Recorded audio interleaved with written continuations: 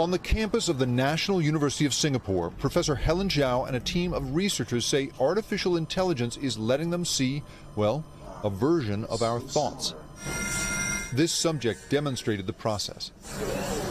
Our colleague, Eric, right now is inside the scanner. Using a database of fMRI scans, the AI first got to see what people's brains looked like as they viewed more than 1,000 photos. Then, it was shown only brain scans as the subjects looked at new photos.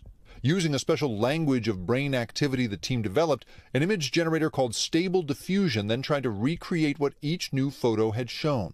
Wow, so as long as I have seen it and you know the patterns of my brain, then the AI will read that out of my brain. Yes, exactly.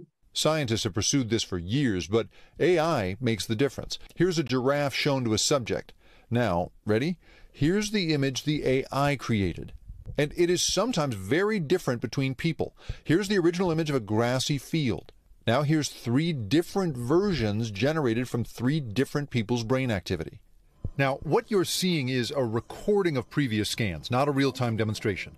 And this process is slow, it requires an expensive machine, and it has to be individually tailored. So unless you have taken a long time to train the model on an individual, it doesn't work.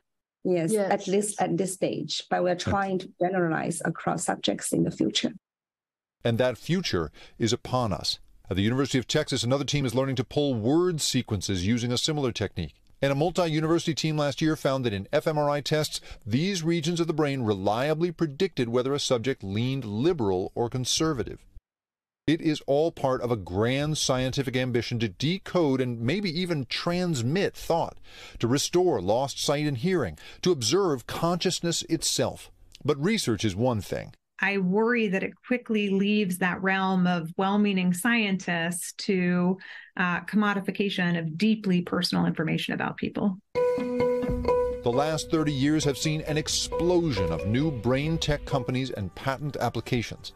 Now, as AI makes the text smaller and more powerful, Duke law professor Nita Farahani worries it'll be used to not just read minds, but judge them. This is a world in which not just your brain activity is being collected and your brain states from attention to focus is being monitored, but people are being hired and fired and promoted based on what their brain metrics show. Even for the team leader in Singapore, the prospect of a corporate use of this technology without privacy laws in place is too risky. Are you the kind of person that would want to wait for better governance before you let somebody decode your brain? I might be the person who wants to try. I think once it is a commercialized product, for example, then I would like to wait a little bit. Mind reading, with all its unthinkable promise and peril made real. Jake Ward, NBC News. Thanks for watching our YouTube channel. Follow today's top stories and breaking news by downloading the NBC News app.